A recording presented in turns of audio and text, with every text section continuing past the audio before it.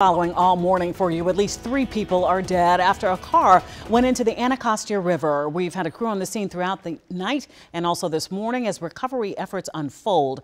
Now the investigation into exactly what happened is underway, and our Matt Gregory joins us live from the scene to get us up to speed. Matt, what's going on?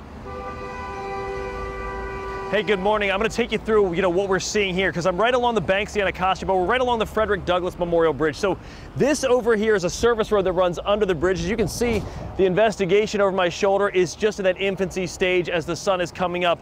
But the service road runs under the bridge, and on the other side, that's where we've seen that police are focusing their investigation onto how this car went into the river. So let's take you to last night, 3:30 in the morning. That's when they finally were able to pull the vehicle out of the Anacostia River that had plunged in, and unfortunately they found 3 people, 1 inside, 2 around the car. Now this whole thing started around 10:30 last night. Around 10:30 last night, that's when the DC Fire and EMS got the call that a car had been seen going into the Anacostia River.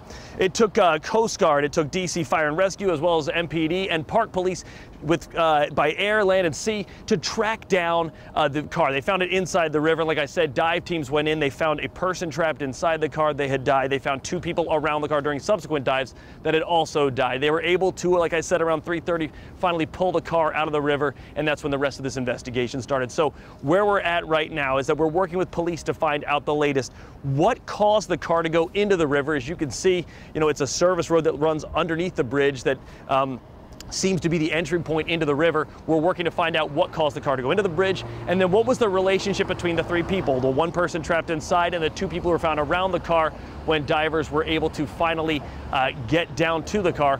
What was their relationship with the 2 people in the car? We don't know that part quite yet, but we're working with police to get the latest information. And even when our show ends, you'll be able to catch that information on our website, WSA9.com. But for now, along the banks of the Anacostia, I'm Matt Gregory. Back to you. All right, Matt, thank you for the information on what we do know at this hour. We appreciate it.